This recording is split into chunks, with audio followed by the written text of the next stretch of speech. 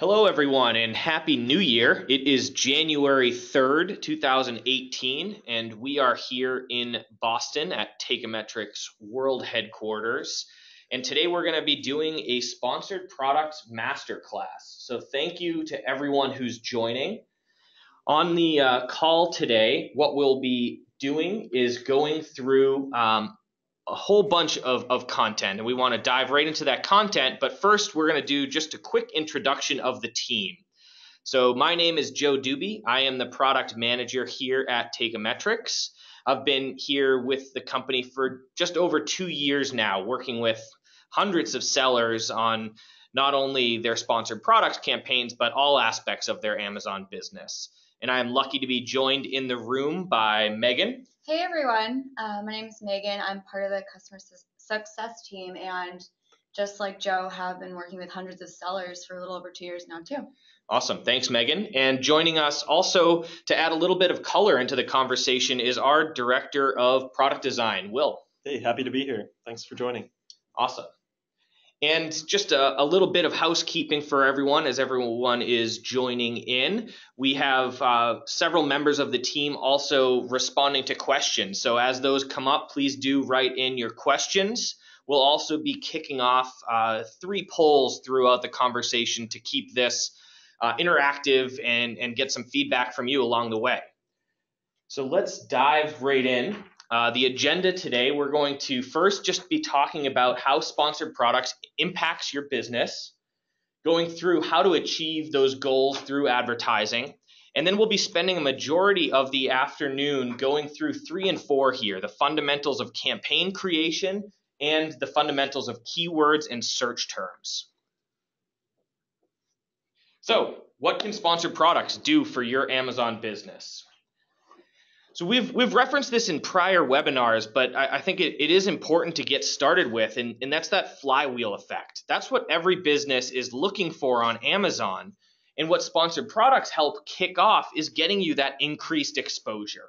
So with more exposure, you're going to get more sales, and with those more sales, you're going to get higher organic sales rank. So it's really a virtuous cycle here of getting more eyeballs on your products, more conversions, having those sales that you're picking up that you would not have gotten without sponsored products, helping your overall business and getting your organic listings more visibility as well. And I think it's pretty important here to think about how sponsored products kind of compounds on your business over time. If you start out later, not only are you paying more money because bids are just going to continually go up, but also if you start now, over time, you're going to get more sales, which is going to bring you higher up. And it is that virtuous cycle. So really, there's no better time than now. Great, and now we're going to launch our first poll. So we're curious to see how many of you out there, how long have you been using sponsored products to advertise on Amazon? And we'll give everyone a few seconds to respond to the poll, and then we will share the results. So just looking for some feedback on how long you've been using SP. Have you not yet tried it? Are you fairly new, 0 to 6 months, or are you a seasoned vet having done it for over 2 years? So it's going to be interesting to see where everyone on the webinar fits into these buckets. I would be really surprised if there are some of you who have been out there for 2 years, because that's a long time. Yeah, you were definitely ahead of the trend. So. All right, so I'm going to go ahead and close that poll. It looks like majority of you have voted now. Just share the results with everyone. It looks like the majority of you have been using it for 0 to 6 months. So just getting started and ramping up, getting that visibility for your products. And it's great. 15% of you haven't used it yet. This webinar is going to be perfect for kicking you off. We're going to be going into a lot of campaign structure stuff, so that will really help. And for those of you who have been here for 2 years plus, hopefully you can find a lot of golden nuggets throughout this that will help you take your campaigns a little bit further. So thanks.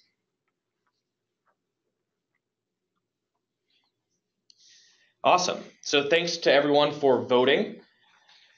So now we want to talk more about those business objectives and your goals and how you can use SP to leverage increased visibility on your products. So when we think about sponsored products and how to use it, I typically break it down into 3 main buckets of what we see sellers using sponsored products for. The first one is a product launch. So if you're just getting started, whether it's your first product or your 1,000th product, the best way to get those initial customers to those product pages is through sponsored products. You can pay for those keywords that you would never have ranked for organically because you have very little sales history, and get your product in front of those customers searching for those specific terms. And really, I think it's incredibly important before starting with sponsored products to have strategies for your products before going in.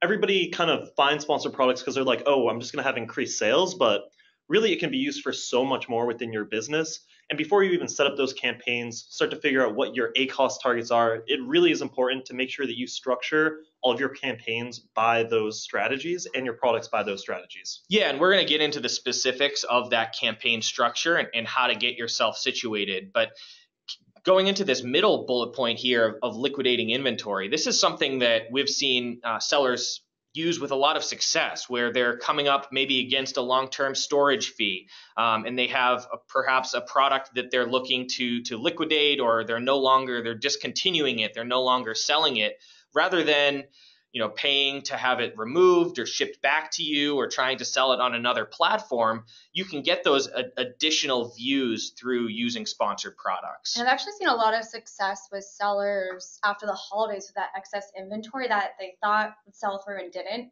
That's a great way to actually get that moving as well. Absolutely. And the last here is more of sort of a constant or a steady state, where you're not launching something, you're not retiring a product, but you're looking to drive those incremental profitable sales. So in these types of campaigns, you may have a target or sort of your threshold for spend may be lower, but we always recommend running sponsored products, and we'll get into sort of looking at your entire catalog. But we always recommend running it for all of your products, even if it is a smaller investment, because those incremental sales, again, going back to the flywheel, are going to help your overall business. And this is really for all your products, every single product in all the lifestyle stages. So whether it's old, mature, brand new. Absolutely. And we get questions of, well, if I'm ranking organically, should I still be running sponsored products? And I always say absolutely, because it never hurts to have additional placement on that Amazon page. And if you're not doing it, your competitors will be. So to set the stage a little bit before we get into the meat of the presentation today, I want to go through some terminology, because this is really important to understand what we'll be talking about. So the first is a campaign. So this is the largest umbrella in sponsored products, and this is how you're going to organize your advertisements. And in a campaign, they're all under one single budget. With campaigns, we have two types, automatic and manual, and we're going to get into what each of those mean and how to use them together. The next level is an ad group. So underneath a campaign, you're able to group your products even further into ad groups. And under each of these ad groups on the automatic side, that's where you'll set your bid. On the manual side, you have another layer, which is the keyword. Before you get to the keyword, you have the ad. And in this case, with sponsored products, the ad is the actual product. It corresponds to a SKU in your portfolio. And with sponsored products, it's not like other advertising platforms where you have adjustable copy, or you can edit the image or really configure anything. The ad is simply your SKU, your listing. It's going to be the primary image there in the title of your product. And your SKU is going to be eligible for advertising only when you're in the buy box. So even if you're a reseller and you're on a listing with multiple other sellers, you can still leverage sponsored products, because your ad won't be eligible for impressions if you're not in the buy box. So you're never at risk of paying for clicks and sending the buyers on Amazon to someone else's product page. And then underneath that, we have keywords. So when you create a manual campaign, you're going to select the keywords that you'd like to bid on. And with those keywords, there's three types. We have broad, phrase, and exact. And we're going to get into how to use each of those and the advantages of each. And then the key differentiation here between a keyword and a search term is really important to understand. Here what we have is the search term is going to be what the actual user on Amazon.com is entering into that search bar. The keyword is what you're setting up in your sponsored products campaign. and dozens or hundreds of search terms can correspond to one single broad keyword. Great. So now that we've learned those basics such as campaign, ad, and even ad group, let's go into how to create campaigns. And this is actually really underlooked concept where, a lot of sellers actually kind of just carelessly throw products together into campaigns, but this is actually really important to build out success for sponsored products. So let's dive into our next poll. We're wondering, for everyone out there, how do you use sponsored products? Is it product launch, going over those different business objectives? Is it your liquidating your inventory? Are you looking for incremental sales, or all the above, or are you not using sponsored products? Yeah, so this just should map to what we were talking about those overarching strategies. So are you primarily using it? It's going to be interesting to see what the poll comes in with. It looks like almost everyone's done voting at this point. We'll just give it a few more seconds. You can go ahead and close it, Megan. All right. I'm going to share those results. And thanks to everyone for voting. We really appreciate the interactivity here. Keeps it interesting for us as well. So it looks like sort of makes sense, right? Most people are using it for all of the above. So for some, combination of launching products, liquidating inventory, or those incremental sales. And sort of mapping back to that first poll, about 15% of you on the line today haven't yet used sponsored products. So I hope you can learn something and start kicking off those first campaigns. Great. All right. So I'm going to jump into the first fundamental part of campaign creation. And this is probably a big question that Joe and I get all the time. What should I advertise? Do I advertise my entire catalog? Do I advertise my best sellers? Do I advertise just new products? And we definitely recommend starting with your entire catalog rather than just relying on your gut instinct. Use the data, let those products run in campaigns. And then from there, if it doesn't make sense for you to run certain products, then we definitely recommend using what's best for, your business to advertise from there. So it really is going to depend on if you're a smaller seller, a bigger seller, in a brand or a reseller. So the step number 2 is once you've defined what you want to advertise, you also want to go ahead and organize that section of your catalog. And this is actually going to start to create that hierarchy of the campaigns like Joe was talking about. So first you want to start with similar products, and you can group them by product type. So like in our example here, if you sell a whole bunch of different products, you may want to separate out by if you're selling raincoats versus tents, or if you have specific product lines or styles, and even parent SKUs. So this is good for sellers who have a lot of variations, such as shoe sellers or clothing sellers. That's going to be really useful. Yeah, and Megan, what we recommend, when thinking about this is just pull this up in Excel. Have your inventory out there and start creating additional columns and breaking down your product types or your styles, or breaking it down by parent SKU, so that you have that full list and you're being disciplined about which product goes into which category. Yeah, we often see sellers just put products into one big category, and there's really lack of relevancy. So that's really what you want to focus on. Is Amazon is a big search engine, and you need to put yourself as if a customer is searching for your product there. So step number 3 in organizing your products into campaigns is, like Joe said, you really need to focus on your business objectives. Not all your products are going to share the same objective, unless you're a new seller. Maybe you're launching all your products, but you want to say, am I going to be focusing on profitability for these? Are we going to liquidate them because they're aged inventory for long-term storage fees, for example?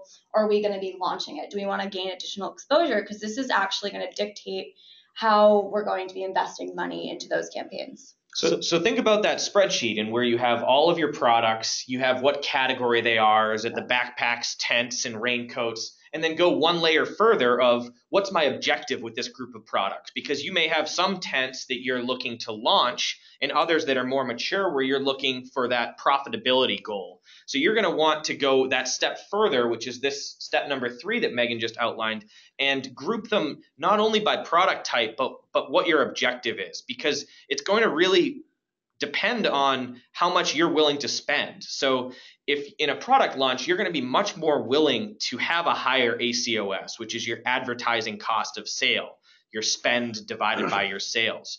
Whereas with profitability, you may only want to be spending 5 or 10% of your total sales from sponsored products on those advertising. So just to make this clear for everybody on the line, would you set up something like a campaign, like a profitability campaign under, let's say, product type, which would be tents, and then have another campaign, which would be an aged inventory campaign that would have the same product type of tent? Definitely, because you're going to want to treat those separately and allocate spend differently there. Right. So you want to be more aggressive with bidding, less aggressive, but we'll definitely get into that in a little bit. And the campaign is the only level at which you can set that budget. So thinking back to when you're setting these up in Seller Central, if they were all in a single campaign, you don't have that lever of budget to control if there's different objectives within the same campaign. Especially if it's a product launch. You want to have a product launch budget. There you go. There's your marketing expenses. Cool. So the next step is taking it that level deeper. Underneath the campaigns, we have our ad groups. So the ad groups essentially are going to be holding those ads. And this is where we want to get a little more specific in how we're categorizing your products. So we have a couple of examples here just to kind of walk you through how this process works. So for our raincoats campaign, we're finding that there's 3 different audiences here: men's, women's, and kids. We're going to want to break down the products that way just because that's how customers are going to be searching for your products in those different buckets there. And it makes it that much easier when you're adding keywords into each of these ad groups that you can make those men-specific keywords or the kids' raincoat-specific terms, and they can be grouped in that ad group, but the overall campaign is going to have that single budget and that single objective. If you do find that there's ad groups that you have different objectives on, you're going to want to pull those out and make them their own campaign. And it's completely fine to have a single ad group in a campaign. Don't feel like you have to be adding multiple ad groups to one campaign. It's very, very much a standard practice to have just a single ad group under one campaign. Very common. I've seen that a lot. And a good tip to find out how your customers are searching for your products to take it that step further is using your customer search term report. And that's actually going to show you actual customer search term data and how they're finding your product. So how you want to be dividing that up. So along the lines of breaking your campaigns down into ad groups, you want to be naming them as well as you go. And this is actually a very important step. A lot of you may be thinking, oh, I'll just put ad group 1 or something. And that's actually not going to help you in the long run when you're scaling and building out your business. You're not going to know what products are in there. So you definitely want to be really specific with the naming conventions. So men's raincoats, women's raincoats, kids' raincoats, rather than ad group 1 there. Yeah, and this is something that we'll see when a seller may come to Teikametrics and have us help with their campaign setup or the optimization, is that they simply just use the default name ad group 1, and it's really difficult to extrapolate any data there if it's just all generic names and you're not sure which products are in which ad groups. So by make it easier on yourself, make that initial investment when you're doing the setup, so that down the line, as you're optimizing, you don't have to spend so much time diving in and trying to figure out what is ad group 1, what did I put in here? Save yourself the headache. Exactly. And a good kind of formula to think about it is put in the category of the product, the objective, and the campaign type. Yeah, I mean, put in, if it's an automatic campaign, put new raincoats automatic right there in the title, so you don't have to look any further. And talking about automatic campaigns, we just want to note the differences between manual, as they're both a critical part in really having a great campaign structure and the success of your ads. So automatic is definitely more for exploration. You're looking for relevant customer searches since it's running against the product page details there. So when we say it's pulling that data from the product page, what does that mean? That means it's looking at your titles, your bullet points, your descriptions, all of that data that you've entered into Seller Central, and Amazon is matching that with relevant search terms. So if you haven't spent time yet optimizing that content, you may be cautious around starting spending advertising, because if you have junk in the title and bullet points and descriptions and your images aren't optimized, you don't want to be paying for those clicks if you know those customers aren't going to convert. So before you get started with automatic campaigns, make sure you spend some time on your product page listings. And how can you tell if you're getting good clicks or not? Can you look at the search term report to figure that out, or how would you find that out? Yeah, the customer search term report is going to show you exactly what that customer is searching and whether it produced any conversions or not, or those sales. So I think that'll be a really good indicator of whether your product listings in the automatic is, they're pulling up relevant search terms or not. Right. Yeah. I mean, if you find that after taking a look at the customer search term report that your automatic campaigns are being served to customers that are using terms that aren't relevant to your products, go back to that product page and make sure you don't have any irrelevant data in there. Great. And then the manual campaigns, the other counterpart there, ads are targeted a lot more specifically because you can add in those keywords like Joe was mentioning. And you can actually set the bid at that level and use different match types. So a lot more control, a lot more targeted to find that right audience. Right. And the key here too is that by having specific keywords that you're bidding on, you're able to adjust those bids and be more aggressive on terms that work well for you. So if something's converting into sales, you want to do more of that. If it's not working for you, you want to do less and not be spending as much. With the automatic, you don't have the control of selecting which search terms you're served up against. You have one single bid for the entire ad group. So you're missing out if you're not using manual campaigns. You're missing out on that optimization. And another point here is we'll get asked all the time, how many keywords is the right number of keywords? And there's no real answer there, but I always recommend it's not about quantity here. It's about quality and learning over time. I've seen people enter in thousands of, 1,000 is the maximum per ad group, but creating dozens of ad groups and putting in thousands and thousands of keywords. And that's really not where I see the successful sellers. I see them maybe having 20 to 40 keywords in each ad group, but continuing to listen to the data, see how customers are searching, and making those optimizations each week. So now that we've touched upon automatic and manual and the benefits of both, we definitely want to go into how that relates to your campaign structure. So being able to utilize both forms, we like to call this the explore and exploit strategy, which I'll go into in a little bit. You're actually able to just take advantage of the entire platform of sponsored products. So setting up a mirrored campaign structure, having that automatic campaign, and with that right naming convention, basically have that same exact manual campaign. Right. So we talked about taking all of your products, grouping them into the product type and the objective. And then when you create your first set of campaigns, create two of them, one automatic and one manual. And we're going to get into specifically why that's the best way to go. So I have a good question in here from a gentleman named Jeffrey. He's asking, let's say I want to restructure my campaigns that have already been running for an extended period, but don't want to lose my data. What do I do? Yeah, great question from Jeffrey. And thanks for joining, everyone. And please do keep the questions coming in. What we recommend there is to start setting up those new campaigns while leaving those older ones running. So you don't want to switch them off too quickly because you may see a drop in conversions. So while you set up your new campaigns in the structure that you've maybe put some more thought into, start dialing the budget up on those new campaigns, and as they get traction, you can start dialing back your budgets on the older campaigns. But still, you can inform those new campaigns with all of the data from the previous campaign. So pull down that search term report, filter it based on the number of conversions you've gotten from each search term, and make sure you're putting in those winning keywords into your new campaigns. Cool. So with the mirrored campaign structure, we can now take advantage of the explore and exploit strategy. So really taking advantage of both types of campaigns, exploring search term data in the automatic and then exploiting it in the manual, because we have a lot more control and we can target those keywords a lot more effectively with that bid at that keyword level. Right. And what we get a lot of questions on is, where do I start with keywords? And there's I always tell sellers, use your gut to some extent with, what keywords are going to be highly relevant to your products, but you should also be relying on the data you're getting directly from Amazon.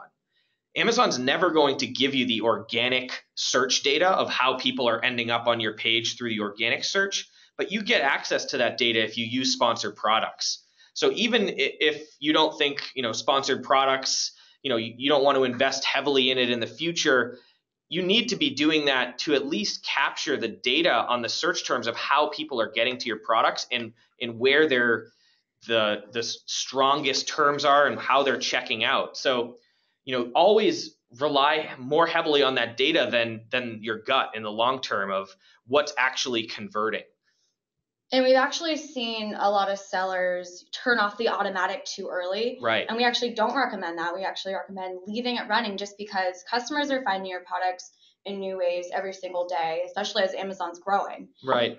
So definitely leaving that running, you're going to find new and new ways that they're converting there. Yeah, and I mean, just even think about it seasonally. We saw a lot of search terms leading up to the Christmas holiday with the term gift in them, where there may not be that search term throughout the rest of the year. So you always want to sort of have your ear to the ground, and you can sort of think about the automatic campaign as that way to listen to the customers and see how Amazon is matching your products to search terms.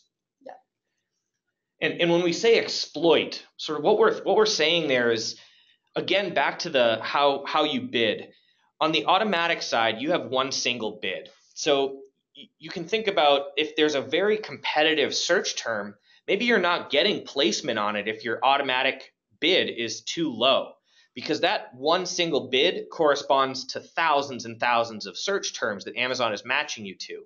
By pulling out those winners, you can say, if I have a bid of $1 on the automatic side, I may be willing to spend $2 on a term that converts really well, because I know that every click I'm more likely to get a sale on that term. And even the refined match types, that's just going to help you double down on that higher bid and that keyword there. So now that we've gone over a couple of elements of campaign creation, now it's putting them all together and building them in Seller Central. So first, you'd want to use that naming convention that we talked about, building out your automatic. So new raincoats automatic, and we'll be going over daily budget in a little bit, but this is where you want to note that. So if you're having a new product launch, you want to definitely allocate your marketing budget for that right here.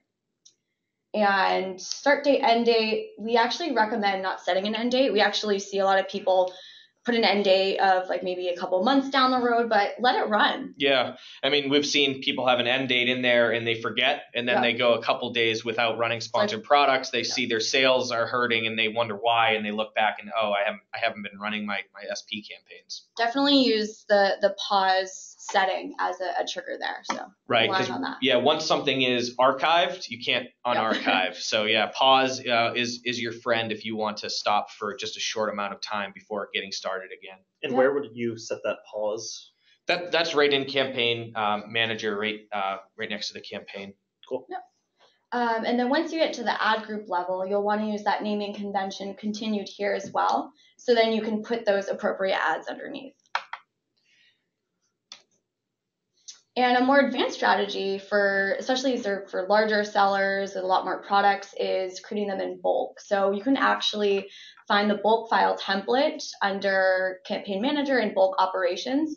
You can download that there, and you can actually build out that hierarchy right here. So this is actually going to streamline the campaign building, especially with the mirrored campaign structure. So you can replicate it right into the manual from the automatic. Yeah, and if you think back to what we were talking about earlier, saying, take your entire portfolio, break it down by that category and that objective, you can take that exact spreadsheet, do some copying and pasting here, and upload it directly into Seller Central. So think about how easy that will be, especially for those sellers that have, more than a handful of products. You can get all of your campaigns set up within a few minutes rather than clicking through those screens in Campaign Manager. A lot easier. Yeah, and the other advantage here too is how easy it is to create the mirrored structure when you're using the upload file, because you can copy that automatic campaign that you created, paste it down, and just change the word automatic to manual, and there you go. It's exactly the same. It has the same set of SKUs,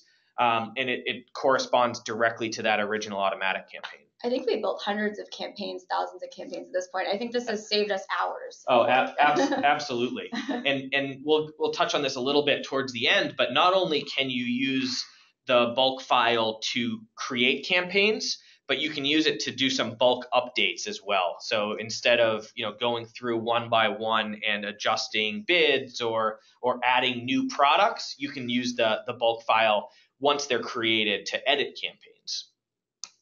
Great.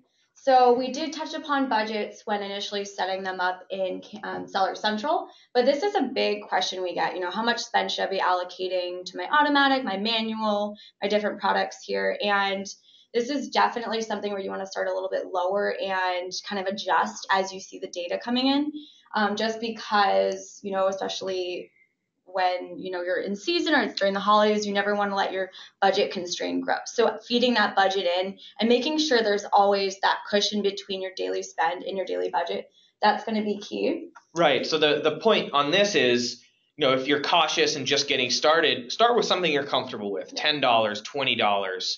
And just keep in mind, there is a 7-day attribution window to those sales. So if you see spend today, you're not going to see those sales that correspond with those clicks until a couple days later. So don't be too cautious and turn it off right away if you're not seeing sales come in, because that's going to take a few extra days after the spend has already happened.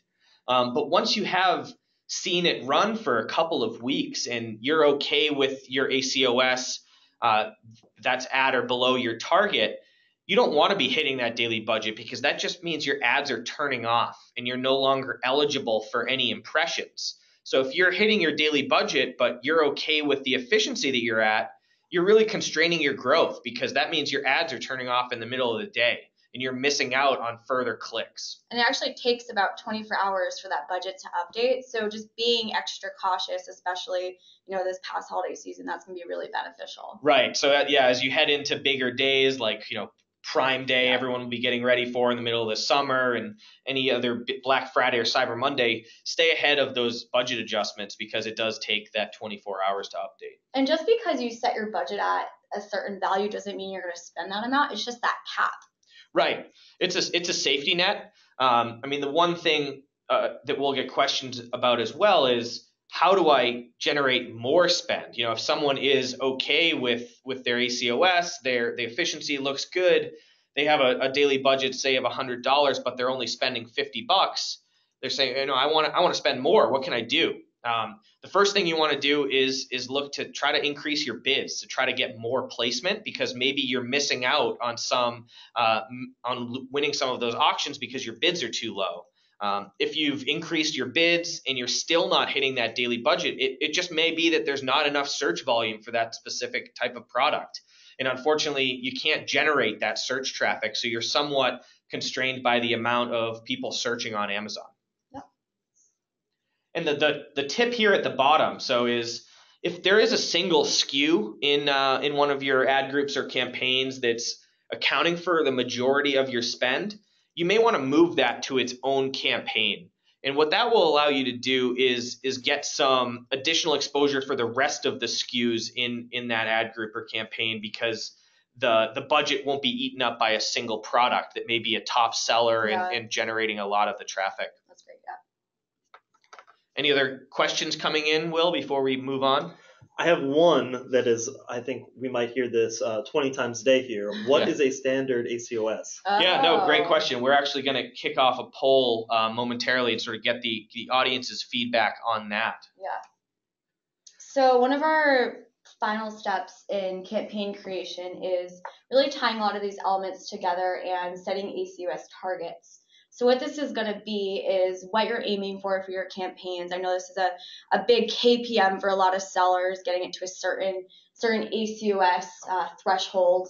And you want to think of as these targets as the percentage of your product sales that you're dedicating to buy those clicks. So for example, you want to be setting them to objectives of specific campaigns. So I know we've used the new raincoats as an example throughout the webinar. So if you have a product launch here, you want to be setting a higher ACOS target, because you're willing to spend a lot more on clicks just to get that initial visibility for those products there. Yeah, and another thing that I always think about here when I'm asked, what should the right ACOS be, you want to look back at the margin of your products as well. So when you take into account what you're selling it for, the cost of that product, the FBA fees, the Amazon referral fee, what are you taking home at the end of the day? Is that 20%? If it is, then you could say any sale that I get with an ACOS under 20%, I'm making money on that sale. And another way to think about it is not all of your sales are coming from sponsored products. So we typically see maybe 15 to 30% of total sales coming from sponsored products. So I also encourage sellers to take that spend and look at it over total sales, not just over the sales directly attributed to sponsored products.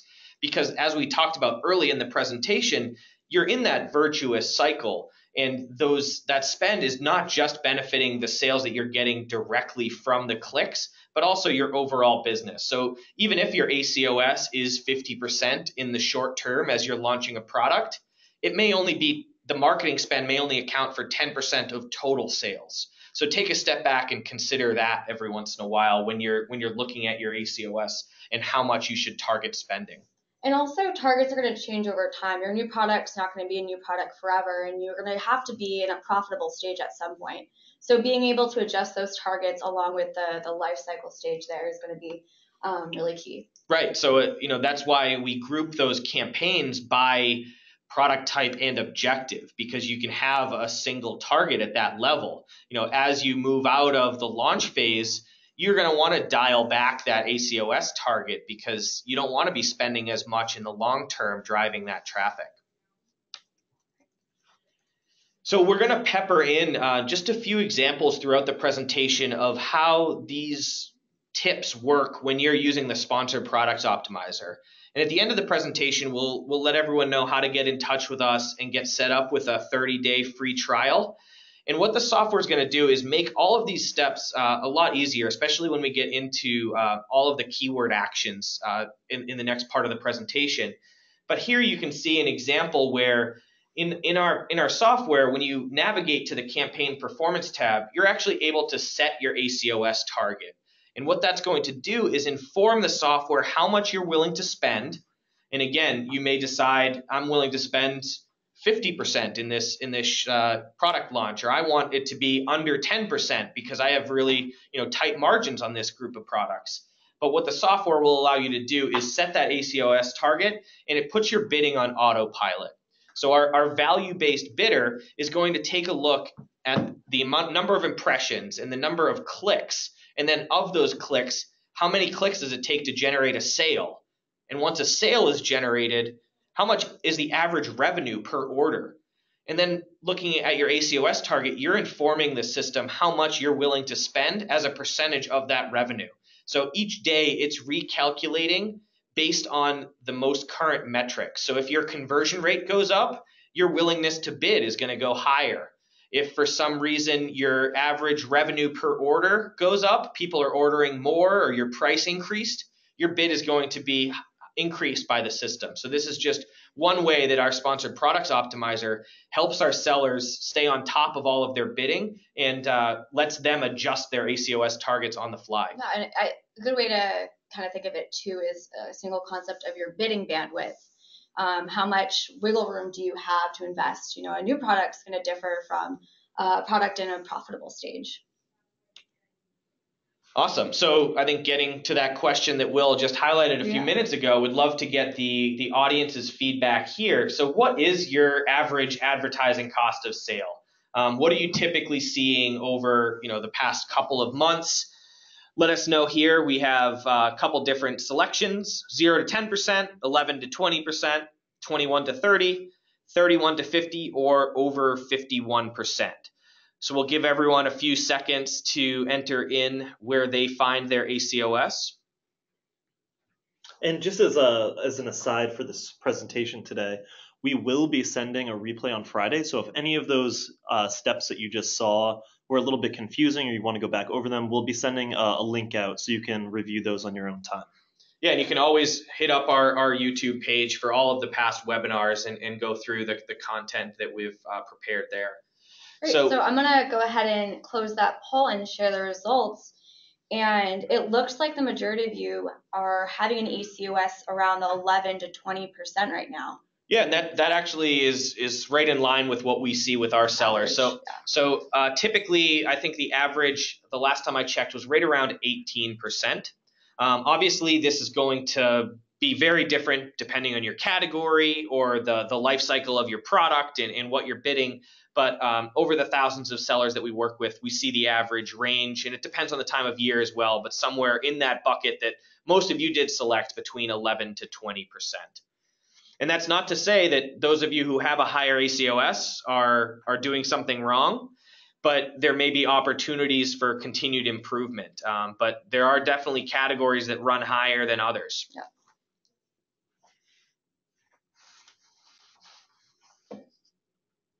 All right, and just to recap, I know we went over a lot of steps in the campaign creation process, but first one is to focus on what products you want to advertise, whether it's your entire portfolio or ones that you can afford to advertise. Next, you want to group your products, so that's going to create the campaign and ad group hierarchy. And then having a great naming convention, definitely overlooked, but very, very important step here. Creating a mirror campaign structure. So and the again, auto and manual. Yeah, Explore and exactly. exploit. The mirrored means both the same thing you're doing with automatic, do it for manual. Yeah. Exact same campaign, exact same ad groups, and same products, Yep. right? And then setting those budgets and establishing your targets as well. So I would actually take a second and screenshot this. You could tape this up on your wall as the guide to actually setting up your campaigns. This is a great one to have, because if you go through step 1 to 8 and you follow these directions, you're going to have amazing campaigns. So highly recommend taking a look at this. So now that we've talked about getting set up for success, how to get those campaigns structured, what that looks like, you've got all your naming conventions all set, let's talk a little bit more now about keywords and search terms.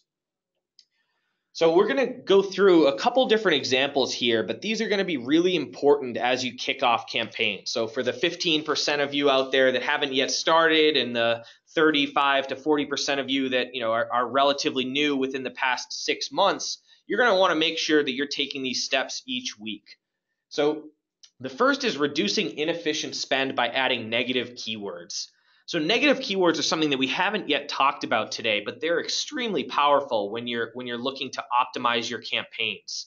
So what they allow you to do is tell Amazon that you no longer want to bid on or show up for a specific search term.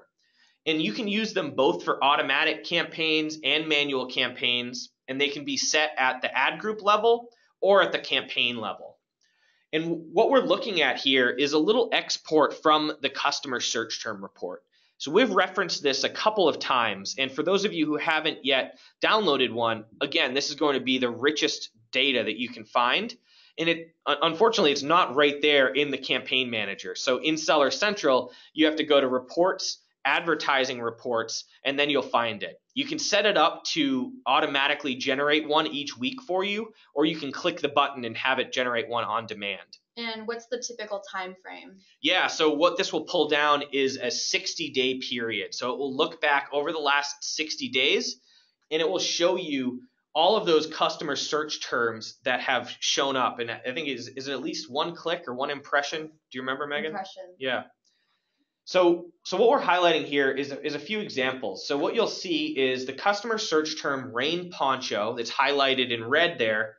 It has $71 of spend and 0 orders. So what that's telling me is that there have been 204 clicks. Once someone entered in rain poncho, they clicked on the ad 204 times and not a single person purchased. So that's saying, I don't want to be spending on that term anymore. It looks like maybe rain poncho, maybe they're looking for something cheaper that's not quite the product that we're selling. So in order to stop that spend, I can enter the term rain poncho as a negative exact match keyword, and I will no longer show up there.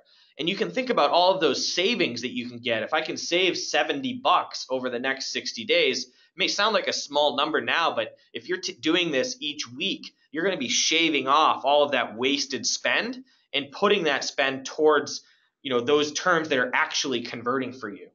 Joe, do you typically recommend adding in negative keywords to both types of campaigns? Yeah, absolutely. And this is something that sometimes gets overlooked because a lot of sellers will just use them in their automatic campaigns, but it can really improve the performance of a broad or phrase keyword.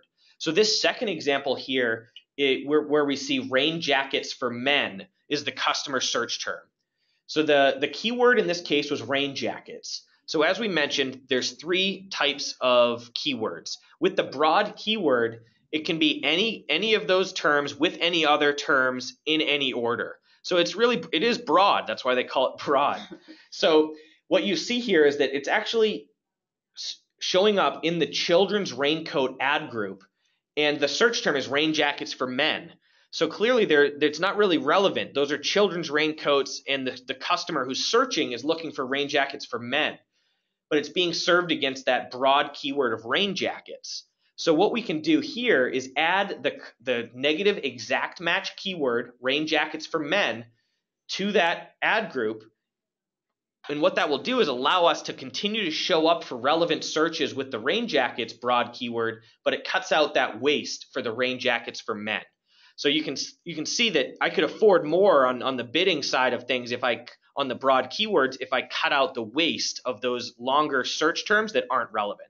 And we actually do see relevant search terms that pop up that we do recommend to negate because it's hurting your conversion there. So I know a lot of sellers, they try to stray away from that, but you really want to utilize the data to hone in on those potential ones. Yeah, even if it's your favorite keyword, it doesn't matter because if it's not converting, you may not want to continue to spend on it. So, you may have an idea of what the best search term or keyword is for your product, but if you're finding that you're getting hundreds of clicks without a sale, that would put me back to the drawing board in terms of what's going wrong here. It's not sponsored products that's the problem in that case. It's your actual, your offering. If 200 people have landed on your page, you're selling a rain jacket and the search term is rain jacket, why aren't they checking out? Is your price way too high compared to the competition? Are your images horrible? It would prompt me to go back and take a look at my actual offering and see what's wrong if I'm seeing relevant terms with clicks and no sales. So back to the sponsored products optimizer and how this is going to really make it easy for everyone. What we were just looking at was a little snippet of an Excel sheet from the search term report, and that can be tens of thousands of rows. So it's a ton of data to go through. Megan and I know firsthand from doing this manually over the past couple of years what the sponsored products optimizer is going to do.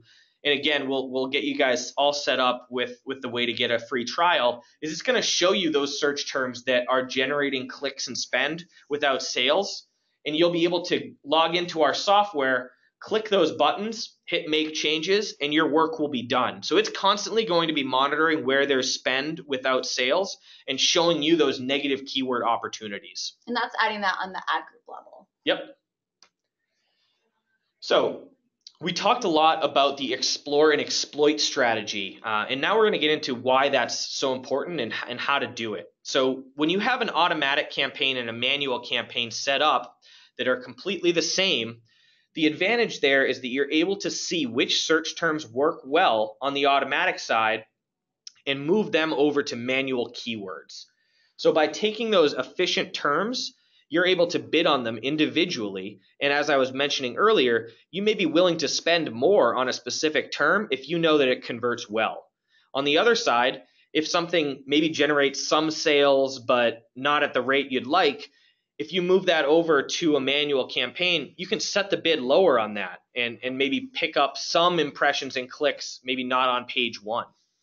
And what match type do you typically recommend? Yeah, so when we're moving things from automatic over to manual, we recommend starting with the phrase match. So I view that automatic campaign sort of as the broad match, seeing how people are searching. By moving it over as a phrase, you're limiting your exposure to those dozens and dozens of search terms that can be served against a broad keyword. The other advantage, and we haven't mentioned this Yet on the automatic side is not only is it going to give you data for search terms to move over to the manual campaign, but it's the only way to show up on your competitor's product page. So let's look at an example for automatic to manual. So what we see here is on the top where there's a customer search term of Patagonia raincoat. And you can tell that that comes from an automatic campaign because the keyword is an asterisk. That just means there is no keyword. With automatic campaigns, Amazon is matching your product directly with those customer searches. And when we look across to the right at all of the metrics associated with that search term, we see that there have been 5 orders generating almost $1,000 in sales, and you've only spent $76. So that has a very healthy ACOS under 8%. So I want to do more of that. And by making that customer search term Patagonia raincoat over in my manual campaigns, I'll then have the control to bid on that individually rather than just a single ad group level bid that corresponds to hundreds of different search terms. Another example, so the bottom one here, we see that there's very few impressions compared to the top example, but of the 3 clicks we've gotten, there have been 2 orders. So that's a very high conversion rate. So of the 3 people that have clicked on that page, landed on that product page, 2 of them checked out. So what that's telling me is that that's a highly relevant term, and that customer is very qualified, and they want your product. So you don't want to be missing out on any of those terms, because if you're not bidding high enough on the automatic side, you may miss out. If you move it over to manual and you see that it's performing well for you and converting at a high rate, you'll be able to dial up that bid and ensure that whenever anyone enters women waterproof jacket, your product's showing up because you have the highest bid, because you know that 2 out of every 3 people who land on your page are purchasing. So how does this work in our software? Again, we've tried to make this as simple and straightforward as possible. So rather than pouring through those lines of Excel, what we allow you to do here is see those successful search terms from your automatic campaigns, and you can see that there's a select target ad group drop down. And what that's going to do is allow you to select the relevant ad group.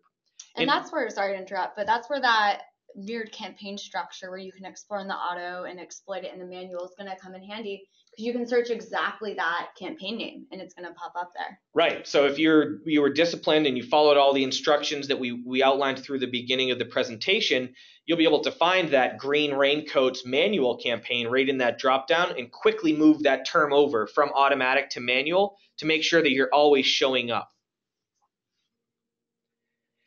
And the final step we have here, so we've talked about negating out terms that aren't relevant or causing spend without sales. We've harvested our top performers, moved them from automatic over to manual. But once you're in manual, your work isn't done yet. We have those 3 different match types available to us. So if you think about the progression of a different keyword, you're going to maybe take a term from your automatic, move it over as a phrase match to your manual. But as you continue to collect data, a phrase match keyword can still generate dozens of search terms because it qualifies any string that's before or after works for that phrase. So you may say that you have a phrase match of women's raincoat, but people are searching black women's raincoat. And because that's what you're selling, you're seeing that longer tail term, black women's raincoat, converts even better than the term women's raincoat. So by identifying those longer tail terms, even though they may have fewer impressions and clicks, they may convert at a higher rate. So again, you may be willing to spend more on them. We typically find phrase match type actually works a lot more efficiently, ACOS wise, compared to the broad there. Absolutely. So yeah, think about moving from broad to phrase and then continuing to collect data. And as you see even more qualifiers on those search terms when people are getting really specific in their searches, you want to be able to capture that traffic and make sure you're the one showing up, not your competition. And once you get to exact, you know exactly what you're bidding on. Not to use exact too many times in a row there, but I can afford $2 on black women's raincoat because it converts at such a high rate. I'm not bidding on anything else. I'm bidding on that exact term. When I'm bidding on raincoat, I'm bidding across hundreds of different search terms. And does that include just the exact string of words? Yeah, I guess it should be more, I guess you'd call it almost exact, right? Because it includes common misspellings in the pluralization. So let's go through a quick example, and we have just about 5 or so minutes left in the presentation. So we'll go through this example, wrap things up, and then leave room for a couple of minutes of questions at the end. So here, what we can see is that the keyword of North Face raincoat as a broad term has been working well. It has 2 orders against it, has an 8% ACOS, but what we found the search term was North Face men's raincoat. So rather than just continuing to bid on the broad, I want to move that entire search term over as a phrase match keyword and bid on that term specifically because it has proven to work. And again, this gets to the importance of relying on the data, because rather than just having a handful of broad keywords out there, I'm going to get more specific as the data comes in and shows me what's working.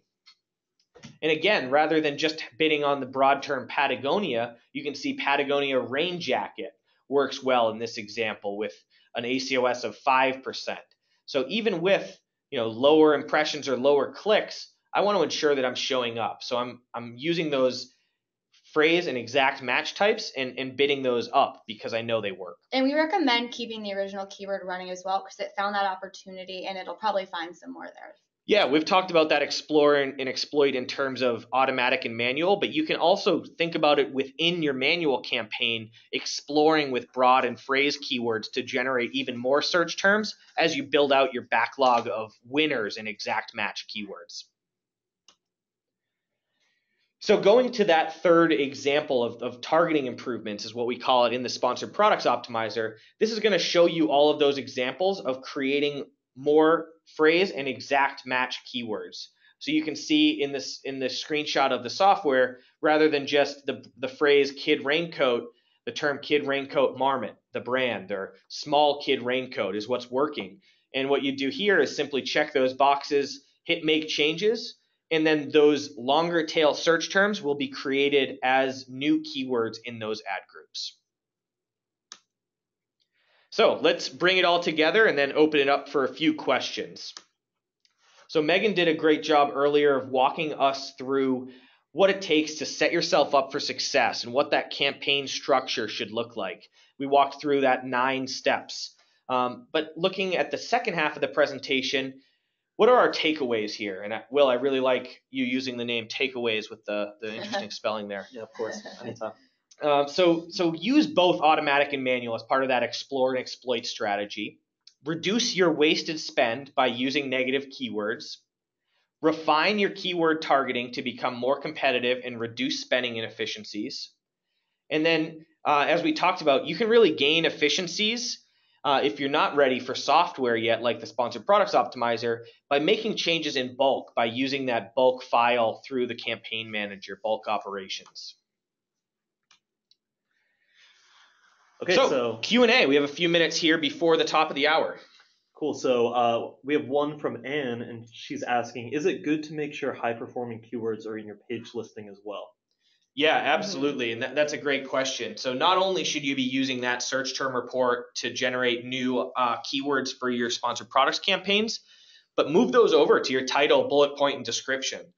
As I mentioned earlier, there's no way you're going to get the organic search results from Amazon. So by using that data not only in sponsored products, but also in your listing, it's going to give you a nice boost. Even back-end keywords, right. As they're limiting it now, you want to get the most relevant, high-performing ones, and even target audience, intended use. That's just really going to enhance your back-end details. And just think about this: if I'm searching for something as a buyer on Amazon.com, and that exact search term is in the title of the product, I'm much more likely to click on it and explore that product page if I see what I'm searching for show up in the title.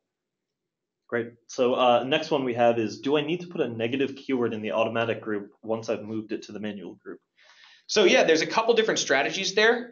You certainly can negate it out so that you're then controlling that bid on the manual side. You can also leave it depending on what you're looking to get out of that automatic campaign. If you view it exclusively as a way to generate search term data, you could negate it. So then that way, you're using the budget on the automatic side to discover new keywords. I've seen both ways work with a lot of sellers. Great. And then one last one before we wrap up.